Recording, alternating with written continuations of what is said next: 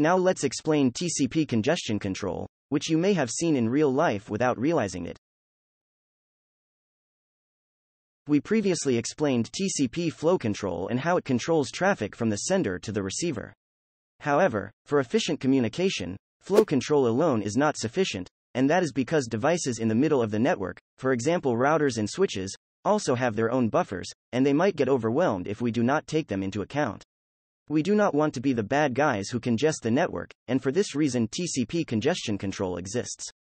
While flow control takes into account the receiver only, congestion control will take into account the whole network by using a set of algorithms to adjust the rate at which data is transmitted.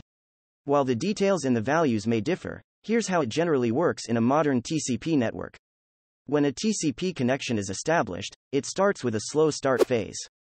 The sender will start with an initial value called the congestion window. Its initial value is a small number, for example one maximum segment size of 1460 bytes. After sending the initial packets, the sender waits for ACKs from the receiver.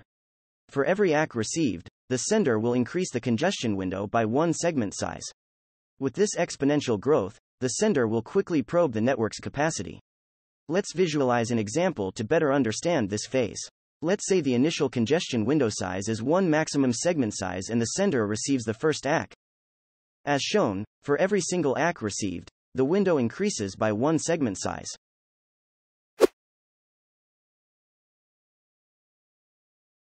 As you might be thinking, this aggressive growth cannot continue forever, or else we would kill the network.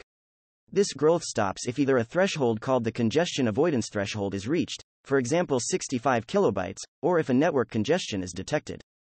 Once the congestion window size has reached the congestion avoidance threshold, it enters the congestion avoidance phase. In this phase, the sender sends packets at a rate that is slower than slow start, because it increases the congestion window by one segment for every round trip time that has passed, and not for every single ACK. For example, if the sender sends 3 packets, the congestion window size will only increase when all these 3 packets have been acknowledged.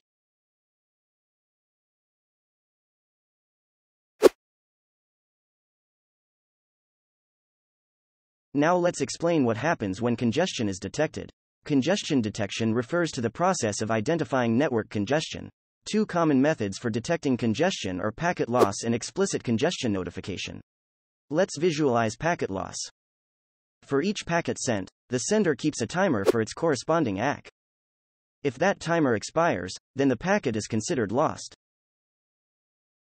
When congestion is detected, the congestion window size is reset to its initial size, the congestion avoidance threshold is reduced, for example let's say it becomes the maximum between 2 maximum segment sizes, and half the previous congestion window size, and we start all over again with slow start. This time however, we will reach the congestion avoidance phase quicker. The sender window, at a time, would be the minimum between the congestion window size and the receiver window size. Both the receiver and the network are entities that determines the size of the sender's window. So that's it, a quick explanation about how TCP congestion control works at a high level. Again, the details of the values and formulas differ from a TCP variant to another, but that's the gist of it. See you later.